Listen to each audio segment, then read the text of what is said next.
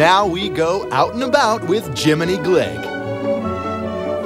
I am just so excited. I really don't know where to put my excitement. I have an idea, but I can't tell it on television. But I want to say that I'm talking to one of the great stars of all time. And his name is Rob Reiner. Look at this boy right here. It's very nice to be on your show. You were such a wonderful interviewer, and I've seen you over the years interviewing people, and nobody really interviews you. Oh, this is so wonderful that you're turning the tables. Did you have a good relationship with your mom and dad? I mean, how was that? I did. I liked them to a degree. I thought that Mother was... You liked them to a degree? Yes. Mother was completely off her rocker. She was a mental case. Really? As lunatic as any human being could be. Really? But 14 personalities. She made Roseanne seem like the gal next door. She'd suck lollipops and she tried to stab you with it. Wow. Oh, it was terrifying. That must have been horrifying. Not really. It was fun.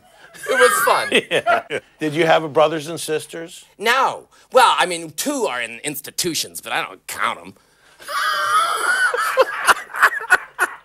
I don't want that press out. What am I supposed to do? The next thing you know, I'll have to visit them. I've always been curious because I see you all the time. And all right, Bob, that's enough. Okay. You first came on this scene. You were in so many things, but we loved you in that wonderful series, All in the Face. Yes, that's the one. You played lamb shank or meat pie. What was it? The meathead. That's wonderful. Yeah. Can I just keep calling you meathead? If you want to, yeah, sure. Meathead, when you were on, you guested on the Partridge Family. Yes. You keep up with the Danny Bonaducci. I don't think I ever talked to Danny Bonaducci. Even when I did the Partridge Family, I don't think we ever had a conversation. Because a redhead scares you.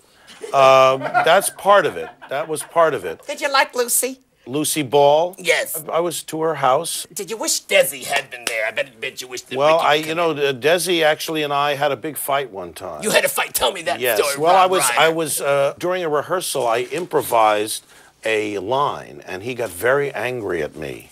He got very angry and started screaming at me. With an accent, I bet. Yes, with a very thick Cuban accent. He said, "Come outside.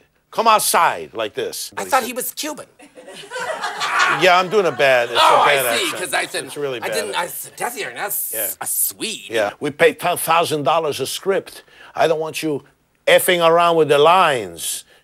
Effing. It's a euphemism for bad word. Anyway, he says, I don't want you screwing around with the lines. Oh, no. See?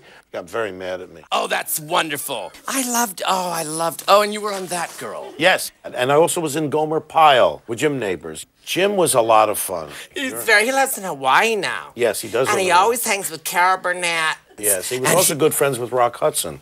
Yes, and Roddy McDowell, there was never a summer where he wouldn't have Jim over. Is that true? That's what I would imagine. Yeah, Roddy, they would seem like they would be friends. Oh, that's wonderful. If they knew each other. Itzhak Perlman hated Jim Neighbors and said... Really? Yes, Itzhak Perlman. Who the hell cares about him? Neighbors is 1/12 the hero of Itzhak Perlman. I mean, he's lesser. Sure. Now... and you've directed so many wonderful films. What are they?